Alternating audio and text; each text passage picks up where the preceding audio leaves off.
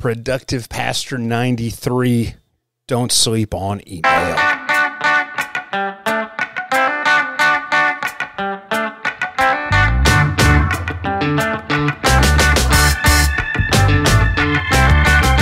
What's up, friends? Welcome back to Productive Pastor, your place to talk about healthy ministry through strategic productivity. I'm Chad Brooks, your host. As always, it's a pleasure to be with you today. However you're listening, stoked that you're tuning in and we're coming on. I've been excited about this episode for a long time. It actually started out as an idea I had in the shower, and when I got out, I quickly wrote on my mirror with a whiteboard marker this phrase: don't sleep on email. Had this the ideas in the note file for a while, and I'm excited to talk about what's going on. You know, email is such a critical and important thing for us to realize, and so many times in conversations with pastors and churches, I find out that, you know, they're sleeping on email. They're not realizing the power that email has. We're going to talk about that. Before that, I just want to remind you about the workshop I'm teaching on February 29th, Establish a Growth Game Plan. This workshop is some content I've been teaching for the last year for pastors and normal-sized churches. And really, the whole goal of this is to understand that strategic growth is just that. It's strategic. We're going to talk about a handful of things. We're going to talk about the true size of your church, how to discern that. Talk about what does it mean to declare a focused mission field in order to understand your missional saturation and how missional saturation helps us set those goals. We'll go through some tools to determine your growth goals. You're getting tons of calculators, some spreadsheets, some things to aid you inside of that as part of this workshop. It only costs $25, happens on Zoom. Would love to see you there. You can find a link to this in the show notes, revchadbrooks.com/PPP/93. You know, you can jump in and be part of this. Would love to see you there. So in the last episode, 3 things your database does. I poured in deep into the power of using a database or a church management system for strategic ministry. And email, these 2 episodes are almost like brothers and sisters, because so much of what we're going to talk about today, I'm not going to say it's dependent on you using a database, but if you've got a healthy database system, it's going to make things 10 times easier. Now, let's talk about email. I talk about email on Twitter a lot, and I hear from some people, they just don't think it's effective. They think that we get so many emails, we don't pay attention to emails, all that sort of things. Friends, one of the most growing segments of online content is not blogs, it's not atomic essays or writing on Twitter or LinkedIn. It's email newsletters, and it's understanding the power of email. And so I'm not going to deny the fact that we might get a lot of emails, but I have emails I open up every single week and some every single day because I get so much out of them. I think the work is for us to shift our understanding of email, and where we have some janky email practices in the church. And what does it mean to take advantage of this way that people are communicating right now? You know, we have to be adapting and changing. I'm reading this fantastic book right now that was recommended to me to a mentor. Just started it last night, and just the opening chapter had me floored. But it's by Doug Paul. It's called Kingdom Innovation for a Brave New World. One of the things he talks about is how it used to take 30 years to see massive cultural shifts, and we have them now happening. And this research was, you know, right at 2019, early 2020, pre-COVID, that we're now seeing the same level of cultural shifts we used to see every generation happening every 18 months now. You know, the church has to become comfortable with innovation. It's just part of who we are, but it's also part of our strategy to reach other people.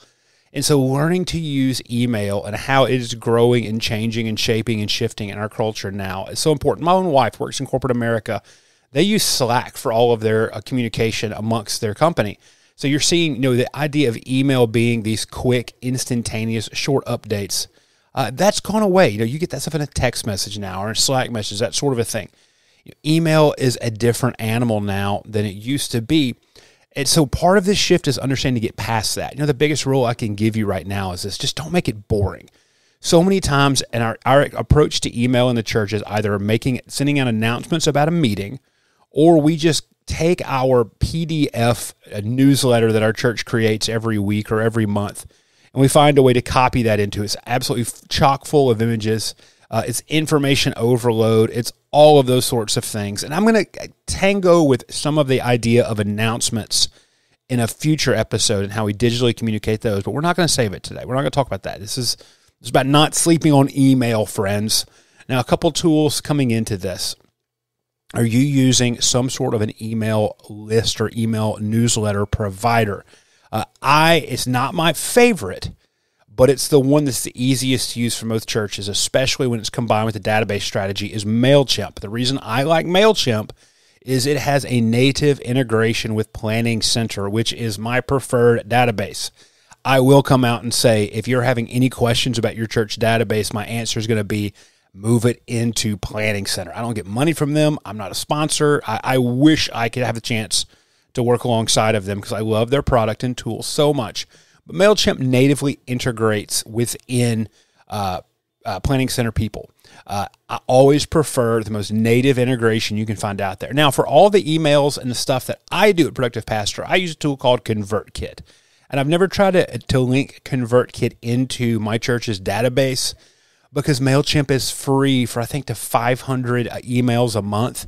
And my small rural church is absolutely not hitting 500 a month of those things. But I know that I can use a tool like If This, Then That, or Zapier. And I in theory, I know how to connect to ConvertKit. But, MailChimp to Planning Center preferred. I know a lot of churches use Constant Contact, and I know there is integration through Zapier or through If This, Then That, between Constant Contact and MailChimp. But that's kind of the tool set. If you're saying, Chad, I don't do any of this, what do I need to start off with? Well, there's two tools right there. And Planning Center People is 100% free. And MailChimp is 100% free. So even if you can't sell your church on shifting over your entire church management system, I think it's worth it to begin building out tools using those two free resources for the normal size church. So let's get into this. 3 things, the reasons you should not sleep on email. The first is this: strategic communication. Because this is what using an email newsletter provider gives you, is the ability to build out email segments. Now, you might be saying, Chad, I don't even know what an email segment is, but inside of segmentation, you have the ability to tag and to filter people based off of things.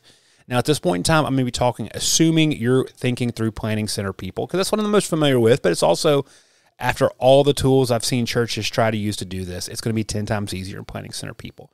And when you want a native integration between the two, what that means is anytime you build custom lists inside of your database, you can then begin to attach that custom list into a MailChimp segment.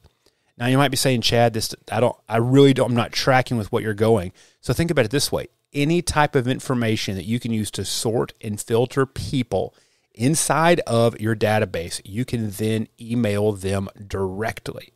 So if your database does not work with your email provider right now, fix this, okay? Fix this. One of the things we're going to talk about in the workshop coming up is this idea of what I call active adults. Now, I like to define an active adult in the church by super objective data. The 3 things I think in any church you can do, and then a 4th thing that normal sized churches can do is this.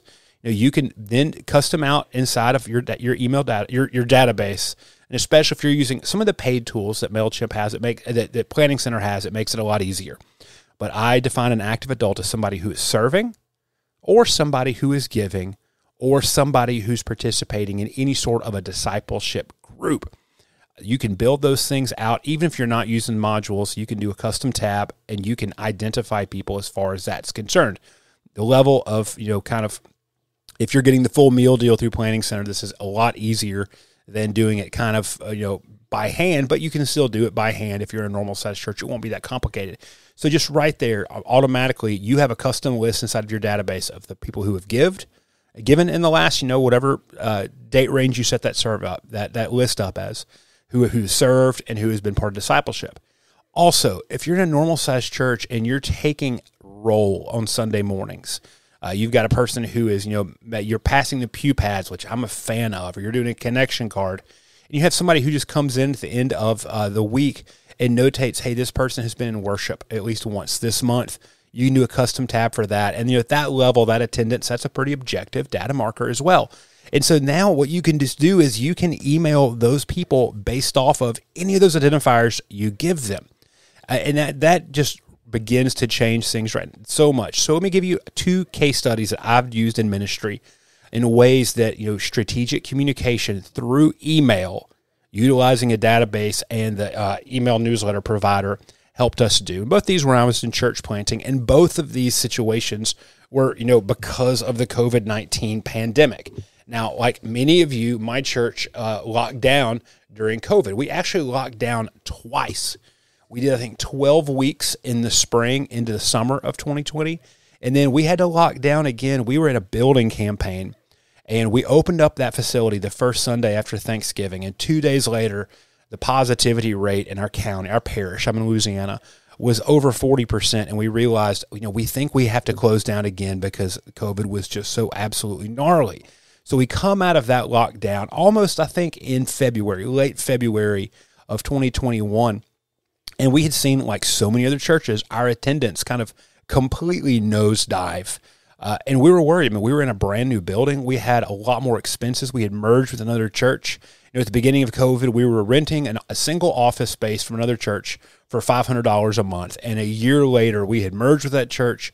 We had 3 existing, historic buildings and also a brand new $900,000 sanctuary that we were responsible for. There was a lot of change over the last year. And so seeing all these folks that we had not seen in the last year, we began to get a little bit concerned. And so we pulled in, and I still had a paper list of who our active adults were in February of 2020.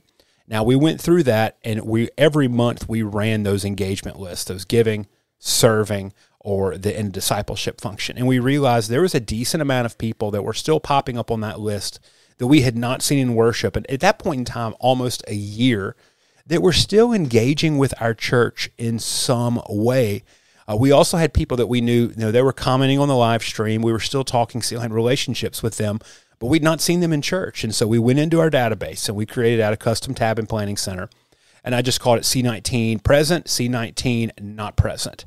And we identified every single person who is inside of that C19 not present. And what we did was we began changing I would send a weekly email to let folks know about what was going on that coming Sunday, like many of you do. I'm not going to get into the strategies and tactics of that email too much in this episode. But what we did was we quit sending the exact same email to everyone that we had listed in our active database. I changed the last paragraph of that email to the people who were still coming and engaged in the church and seeing on Sunday morning, and then those that we knew were still kind of part of the larger family and that we were not seeing on Sunday morning. And I want to say that list was probably about 65 people. So we came in our database, just made that adaptation so we could see those 2 lists and those 2 counts, and we began using email and the sorting features to communicate to them in just different ways that was highly invitational and letting them know we miss them on Sunday morning. And what was wild was, when we were tracking this in this big, huge metric sheet, I'll share about that metric. You get a copy of that metric sheet in the workshop coming up. And we began tracking when we would see those folks begin to come back. And in a lot of ways, we mirrored our new visitor integration system. And we kind of created a secondary one for the folks that were not on that list. And when we saw them again, when we saw them come back again to worship, that we changed their marker in the database, which then put them into a different email segment. And we had a very specific communication we designed. And all of this was automated, because that's the thing about using email strategically is you can write these things one time, build them into an automated sequence, and you just make that one change in your database, and it automatically resubscribes them to this new list and then sends out that specific direct form of communication. And we saw, I want to say 70% of those 65 folks come back within 6 weeks. It was all through our ability to segment the congregation with the database and then use email strategically to communicate with them. It was fantastic. It worked great. Another story from almost the same period was we were wrapping up our capital campaign, and we were due to move into this building. And we knew we had some folks that had not finished their pledge. We had some folks that were active in the church and were part of the church when we started that campaign, but had never pledged. We had folks in the church who had not pledged, but were giving to the capital campaign. And then we had new folks who had started showing up in the 2 years and had not given towards the campaign. We used a database to make 4 different lists in that manner. And then one of the reasons I love a MailChimp integration is you could email people directly from the list inside of Planning Center. And so we had like a 30-day period where we needed to raise a pretty significant amount of money. It was around $25,000, so we could finish this campaign out and come out of it not owing money to anybody besides the mortgage that we had signed. We came in and just strategically used email, communicating with those buckets of people, but also the people who had been part of the campaign, had pledged, and had fulfilled their campaign pledge. So we had, I think, 5 different buckets. We used email to communicate to those folks specifically and strategically. I think we sent an email every 7 to 10 days for around 40 days. And what was wild was we didn't just hit the goal of what we needed, but we exceeded it by around $10,000. There's other cool stories about that season, but that changed the game for what it was like for us to finish out this building, for us to move into it. Both of those scenarios show the power of using a database and email for strategic communication. I cannot imagine having to do high-level things anytime you have more than like 10 people that you're leading and not using email in this manner. The second reason you should not sleep on email is this. It's strategic development and encouragement. Now, there's something that I talked about pastors all the time, and a lot of times I'm working with churches now that are dealing with, a loss of funds. Like, money has changed over the last few years, and they're coming into a new budget year and saying like, hey, Chad, we're going to have to pick up, we have a 15% deficit from last year. We're estimating that level of hole. And this is one of the first things I ask them is this: how often do you communicate with your givers? And a lot of times they look at me and they say, well, we send a year-end giving summary out. There's that sort of thing.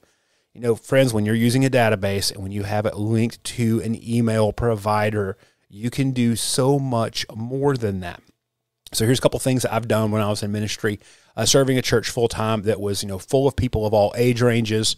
We were running about 150 on Sunday morning. We had, I think, 280 active adults in some manner. So stuff was pretty wild and woolly. I would send out an email the first Monday of every month to 2 groups of people. I would send out an email to every single person who had served that month. Now, our database is where we scheduled people, and so it took me 5 seconds to run a list of everyone who had served. And so I sent them an email. It was 3 or 4 sentences thanking them for what they did for our church. And then I had 5 to 7 bullet points of, hey, this is some of the highlights of ministry that we were able to do that would not be possible without folks serving through our church. And I hammered those bullet points out, and then I thanked them again, and I hit send. The whole thing probably took around 15 minutes to run the list, to write the email, to send the list. I did it all from Planning Center. So every single person who served was thanked, but they were also recognized. I would also highlight in that email people who had served for the first time and just give them a little bit of a shout out and that sort of thing. Just the recognition and the encouragement was huge there. I would do the same thing the first Monday of the month to every single person who had given to the church. I would write them, 3 or 4 sentences thanking them for their financial gift, how it helped us in ministry, that sort of thing. And then I would write down bullet points, 5 to 7 bullet points of different things our church was able to do because of their financial generosity that month. At the end of that link, I always shared a link said, hey, if you need your giving information at any point in time through the year, you can access it through our giving portal. We use Planning Center Giving for this. And I put the link inside of there. And then I thanked them again, sent that out every single month. And friends, just those 2 little things, that 2 strategy, that contributed so much to us not having pressure points in those 2 areas. Now, if you're using a database as well, one of the things that you can do, since I get so many questions and I have so many conversations with churches now about giving, is you can go into your database and very easily run a list of every single person who's in there as an active adult, but has not given in the last 3 months. And you can write a very, just a strategic and intentional email as far as that's concerned. And you don't have to say, hey, this email is for all the people who don't give to the church. You say, hey, listen, I want to share with you what financial generosity looks like in our church right now and give you an idea of what people are able to do. And one of the things, like, we went in and we realized, hey, it takes $25 a Sunday for us to have juice and goldfish crackers for the kids ministry. I'd put some note for 20. This is what this costs. I would always, it was on the idea of these folks are not giving.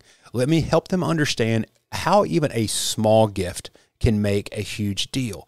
And that's the thing. Your database can create segmentation, and through that segmentation, you can think through how do I develop people and encourage them to take the next step forward in their life in the church.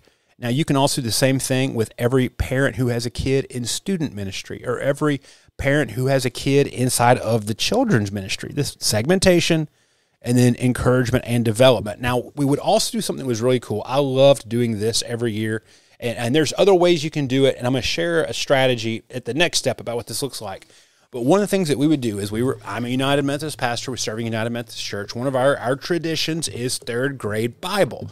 Now, we would have, anywhere from 4 to 10 kids a year getting a Bible in third grade. We'd also give Bibles to the kids that were over third grade up to middle school age that had started coming to the church in the last year.